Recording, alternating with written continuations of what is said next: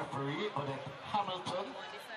She'll be assisted by FIFA assistant referees Stephanie Daly Singh, Rickton Archer, and the fourth official, FIFA referee Stephen Dwyer.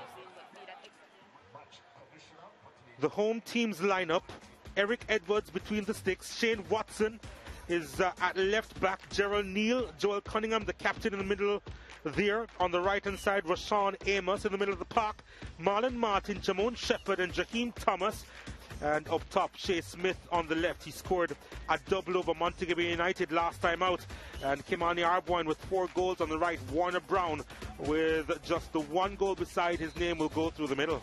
Yeah, 4-3-3. Marlon Martin will provide the base for the attacking thrust from Kimani Arboin, Warner Brown and Shea Smith. Those will be the main protagonists for Arnett Gardens, looking to get the win here over Waterhouse. Kemar Foster in goal for Waterhouse, a back four of Nevada Blair, Keith Simpson, Elvis Wilson and Kenny Hyde, very familiar. In the middle of the park, Nicoy Christian, Devontae Walker and possibly Denada Thomas playing centrally tonight. And up top, Andre Smith on the left, Andre Fletcher on the right. And the big man, their number 9, Javane Bryan, with 6 goals to his name so far this season. Well, the 3 names, Javane Bryan, Nicoy Christian and Andre Fletcher, we expect him.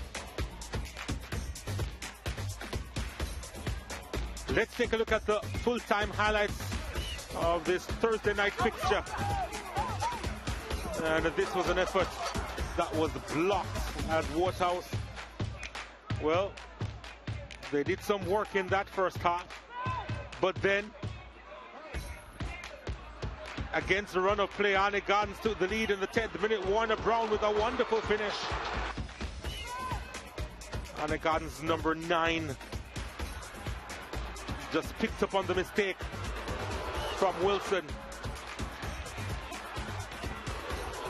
And it was steady for him. Arnett Gardens with the advantage. He really liked it.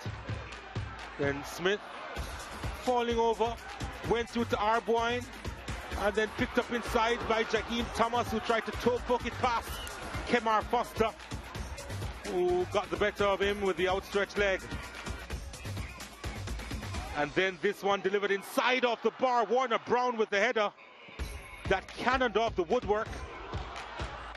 That would have put Arnett Gardens 2-0 up. And then this effort, bang on target. Amos's hand was out. And the referee didn't spot it. And an opportunity here for Warner. His shot was charged down. He had a decent game, you know, the striker. Playing a wonderful roll through the middle. But then chaos. Second yellow card.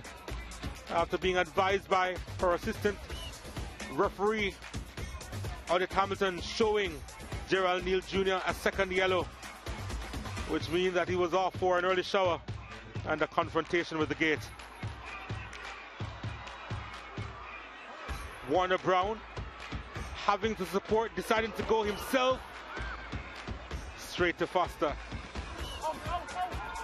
And then this one sent inside and nodded down by Malik Cockings.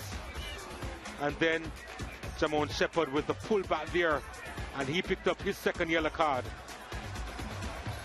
And he was sent off too.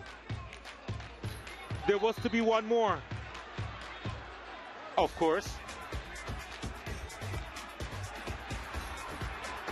Shane Watson given his marching orders. Petulant.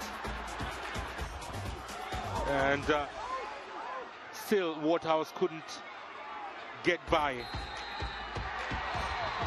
Arnett Gardens with a big win in the end.